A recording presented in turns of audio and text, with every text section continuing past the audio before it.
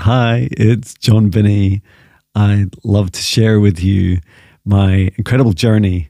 I have one day left in my corporate job, and it is also one day left in my 26 years in the software development and artificial intelligence industry. Woo! And I wanted to give a quick summary about my journey so far. And really the purpose is to help inspire you to follow your dreams. And so the specifics you might find interesting, and my journey you might find intriguing. And I hope that this helps you reflect on your own life and following the things that you really love, the things that you really want to do, your dream life, your dream business, your dream family, your dream place to live, whatever it is you want to do, or all those things together. Oh, where do I start? I had started in the industry after finishing university in about, I think it was 97. And I started as a software developer, and I went through about 10 different companies, working my way up quite quickly from software developer into management and then senior management positions. And prior to this last company, I was the chief technical officer. So I was like the most senior technical person in the company for a couple of companies. And then I joined this big global company for which you will have absolutely heard of. And I've been there for 8 years. And not that long after I started, so in 2017, November 2017, I had a spiritual awakening. I meditated for the first time and I was hooked. I started meditating each day. I had an incredible experience in the first meditation, and things just got wilder and more exciting every day.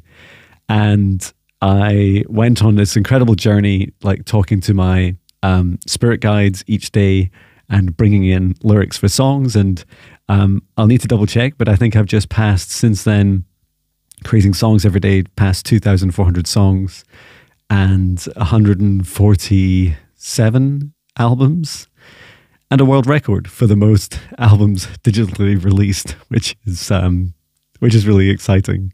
And on that journey, I also began doing energy healing for people, past life, like regression and healing, helping people, like scanning their chakras and helping them remove anything that no longer serves their highest good, clearing people's homes of dark energies or entities, and also learning how to teach all this as well. And more recently, what started to really change my life was starting to believe in myself. And that process started last year. And last year went from a real reset. Like in the summer, I was like really lost. I didn't really know what I was going to do. I felt like my career in software engineering was tough for me, and I really wanted to explore something else. And I went through a kind of rebirthing phase, and you can see the video called My Deepest, Darkest Shadow Work that tells you all about that rebirthing process I went through. And then in, let me get this right, September, October, I'm not sure the exact month, last year, I think September, I qualified, or I studied as a meditation teacher and qualified in October, and began really doing that at my corporate job once a week. And I started to see, especially meeting the other people, the other students, and doing meditations with people, I started to see like a career in this, and that was really exciting. Excuse me, big gulps of coffee. And I then began to see that there was a path where I could probably create lots of different things, you know, not just meditations or energy healings or readings or the psychic work for people, probably some sort of like blend of these things, and that I would learn and explore different things that I could do as a business in the future. And I also began studying a diploma in reflexology, so the foot massage. And that's still going on to this day. It's like it goes on through at least May, and I have about 100 treatments to do, 100 hours of treatments in total for me to qualify. I absolutely love reflexology. That's super fun. And just recently I started volunteering at a hospice here in Edinburgh, in the city that I live next to. And doing that for a few sessions each week is just so amazing to be able to give back to other people, and a really incredible experience for me. And so and all the people that I'm meeting on this journey, these things are really helping me. They really helped me kind of put together a mental picture of what my future could look like. And as well as doing the hard inner work, talking to coaches, mentors, both spiritual and business, and even talking to a financial advisor and accountants, like really working through like all the dimensions that I hadn't quite figured out yet, and at least talking to one person about each of these areas that I wanted to grow in.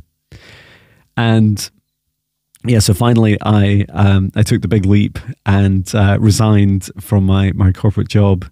And my last day is Tuesday. So I have, for the last 2 years, I've been working there part-time, and for 3 days a week, Tuesday, Wednesday, Thursday. And so Tuesday will be my last day. And I really wanted to share that I was terrified. I think it took me about 6.5 minutes to get there. It's like, it is a really, really scary process. Like, I kept seeing myself like standing at the edge of a cliff and feeling like I was just going to fall off, and that if I ever took a leap, I would fall, almost like the universe was kind of pushing me towards the edge of something that was somehow dangerous for me, and that things would all collapse, and almost overnight, right? And it's really funny because in hindsight, the risk wasn't actually as great as I thought. So for example, if I changed my mind, I might find it hard to go back to the same company.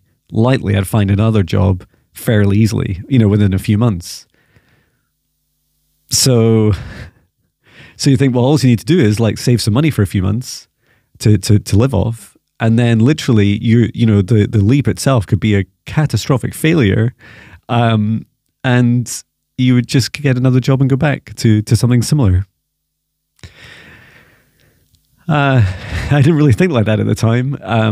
And like September, October, I knew I was hungry. I knew I really wanted to make a change, but I didn't know what it was. I didn't know when it was.